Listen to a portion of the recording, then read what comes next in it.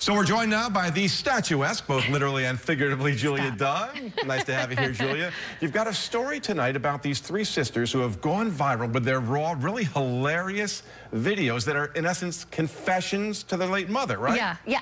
And the funny thing is, I didn't even know they were from Albany. I saw these TikTok videos a few months ago, and I just realized that they were from Albany now. But these videos, like you said, they're funny, they're raw, and they really resonate with people because we've all, in some way, experienced some sort of a loss, whatever it is. And they're good. Yeah, well, I spoke with one of these sisters who says sometimes laughter is the best way to cope with loss.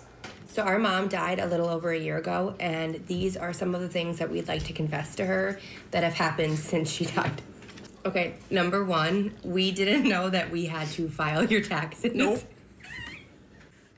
I didn't know that I needed to get my own insurance policy.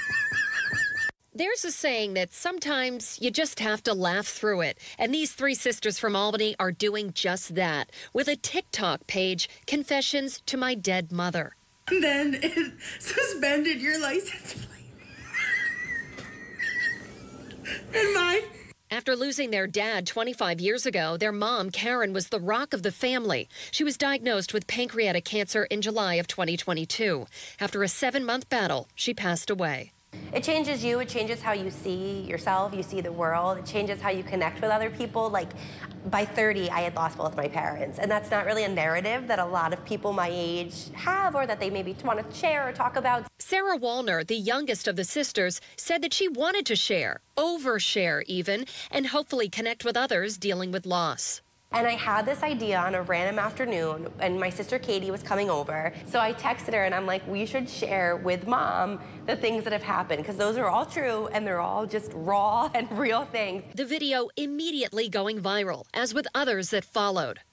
I tried to do a charity walk for cancer, and I couldn't finish it. I think I broke my foot. It was one take. That was all genuine, and the rest is literally history. It's still to this day like gaining views. Since then, the sisters are branching out from confessions to things they wish they could say sorry for. Sorry about the time that I screamed for you when my shoelace got stuck in the JCPenney escalator. I didn't know what to say or do.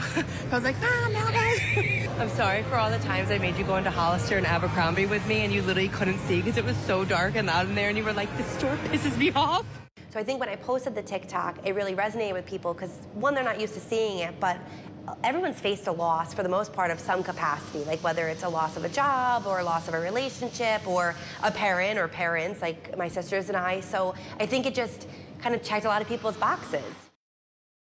And the other thing that Sarah was telling me is they're actually going to be involved in a pancreatic cancer walk that's in Hartford, Connecticut. That's on April 27th. The family's going to be giving the opening remarks. How long does it take to make a video? Because they crack themselves up all throughout the video. Is it all one take? That was, well, yeah, they said that. And then I think they chop it up a little bit. But they said some of the people are like, we can't understand you because you're laughing so much. I think they said wheezing. They're right, wheezing. Yeah, wheezing. But, you know, that's the realness of it. And I think a lot of people appreciate that as well. Yep, good for them. Julia, thanks for joining us.